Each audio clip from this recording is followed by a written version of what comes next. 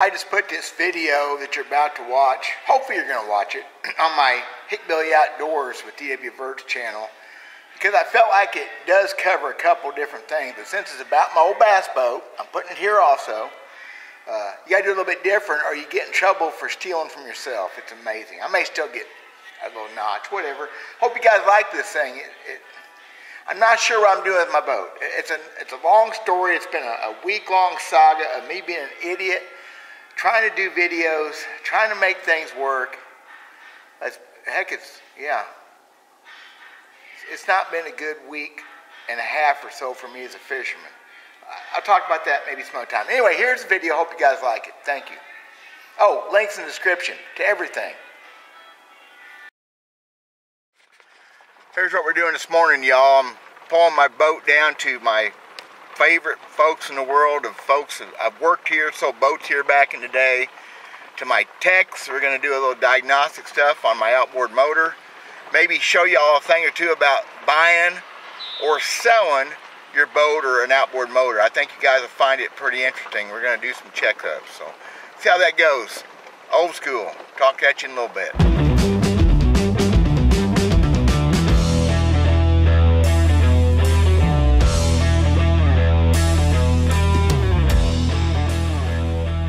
In this video, you're going to see me talking a little bit about outboard motors. Basically, when it comes to buying or selling a boat, the importance of having a motor checked out. There's important things in the boat too, and I may do that. I know it's all been covered before, but I have my 200 Mercury Mariner, same thing. I have it checked out by a good technician. We do it live on video. Hope y'all like this. I'm also posting this video on my bass fishing channel. If you like to fish for bass, I'll do a slightly different version so I don't get arrested for plagiarizing myself. That's old school bass fishing with D.W. Vert's. I always put links in the description to my other stuff below. Thank you guys. Try that. See if that. It gets confusing. Act natural. If you can't act natural, don't act at all. Hey, here's what we're going to do. Chase here is going to do a compression test on the old Mariner. If you're buying or selling an outboard motor or boat with a motor on it, it's a good idea. Now, first thing they said was we do a leak down test. A leak down test shows you more than what a compression test does. But this is a fresh motor, freshly rebuilt here. It ain't got 12-15 hours on it. And I know that the motor's stout enough, we don't have to do that. A leak down test is better overall.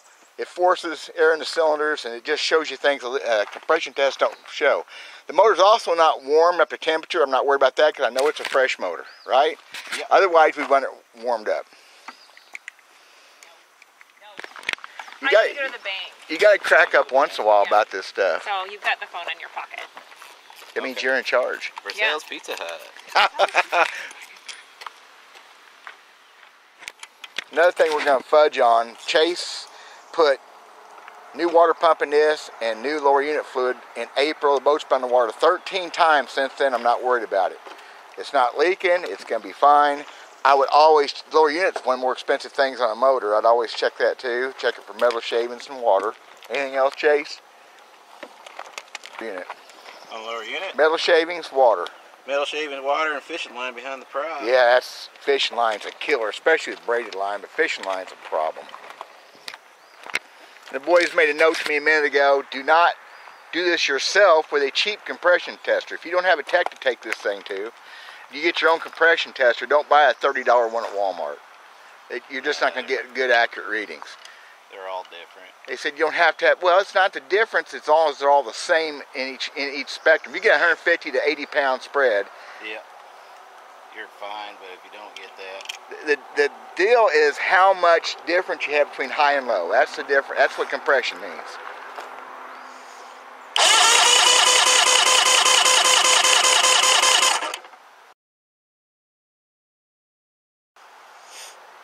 Be 107. Usually they show a little bit low if they're not warmed up. 107 is pretty stout.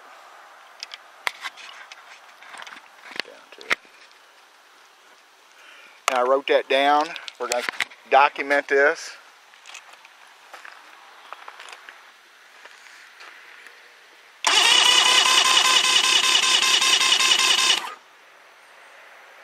Yeah, 109.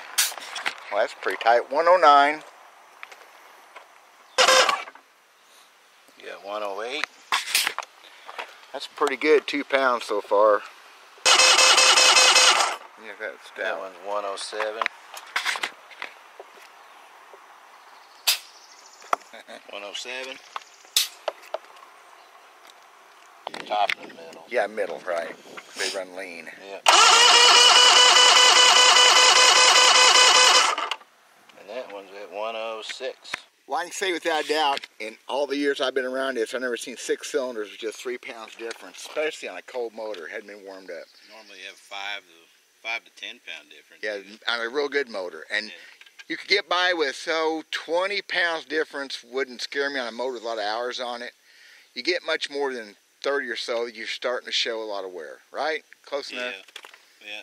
I still prefer leak down over the... Well, if it was a motor had more time on it, yeah, for sure. A leak down. So, guys, if y'all are buying a motor, selling a motor, it's easier to sell them, and you're going to be more honest with your person buying it if you do this. But if you're buying one, I demand that you have a tech or somebody do this. If you can do it yourself, it just makes more sense. This shows the motor's fundamentally stout. I know the lower unit's good. We just did that. It's all fairly fresh, so that's the point of it. What else, Chase? Anything else you would do? Go over it. Look for loose stuff. Look for stuff hanging. Look for trails of tears on the transom. Oh, yeah. And then look for loose stuff. Make sure you have OEM parts. If you're starting to see like Sierra brand, or if you start seeing CDIs, you might have some problems there. See if they delete the oil system. Ask them why they deleted the oil systems. 9 times out of 10, that's an overheat. That's why they deleted it. Especially on a Mercury. Yeah. Where it's a gear-driven system, not like the VRO on the Evinrudes that need to be deleted. You got EFI, an older EFI like this little plastic cup link right here needs to be inspected. That causes a lot of problems when it fails. But other than that, compression, that's about it. Not much else to stare at. And the fact it starts and runs and sounds good, idles good, starts quick. Yep. Now, I run the best fuel in this. I run the $4 something gallon. 91 octane ethanol. No free. ethanol. Because ethanol is still the biggest engine killer there is, right? 90% of my work. Keeps you in business. Yep. It hurts to put that kind of money in it, but it hurts way less than it would to have a $3,500 power head or whatever it costs anymore. On $3,500 to get a power head on this, will it? This one right here, I can't even get this old. Right. But you're looking at $6 grand now. $6,000. Yeah, guys, run the good fuel, and that's the only way it's gonna work for me. Thanks, Chase. That's pretty good stuff. You're welcome. We did this for a lot of years. Chase was a little bitty kid when I first came here, and he has turned into his dad, who we missed terribly.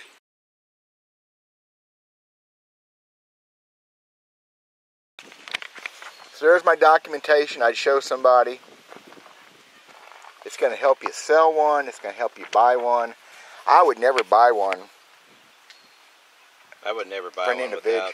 without at least a mechanical on someone that actually works on these. Either it be Yamaha, Johnson, or whatever. If it's Mercury, bring it to a Mercury guy and actually have him do a mechanical on Ain't it. that amazing? That there's some people can't work on different brands of motors. We still work on everything here. Everything. For the most part, I try to. Now I don't have the specialty tools For the new stuff. For the new Yeah, stuff, right. I got you. That's the only kicker on that. But the older stuff, I can still work on all that stuff. Yeah. Cool.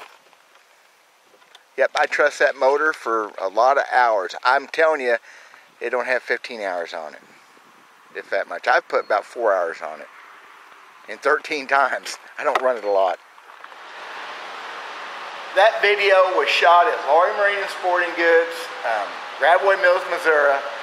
So if you're in the central Missouri area or come to Lake of the Ozarks, these are just the greatest folks. I'll put a link in the description to their Facebook page. Known these guys for a long time, since the mid-90s. Chase's dad, Dean, was the finest overall marine mechanic I ever knew in my life. and Chase is carrying it on with a tradition since Dean's gone now with his sister Amanda and her husband Jeremy. They're great folks. I gotta say thank you to those guys. They supported me for a long time, even when I wasn't fishing. We've been friends. I don't think I would have bought a used boat without having them know the boat. They've always serviced that boat. I sold that boat brand new, so it's kind of an interesting deal that way. Hope you guys like this. Appreciate it very much. We'll talk to you later. God bless.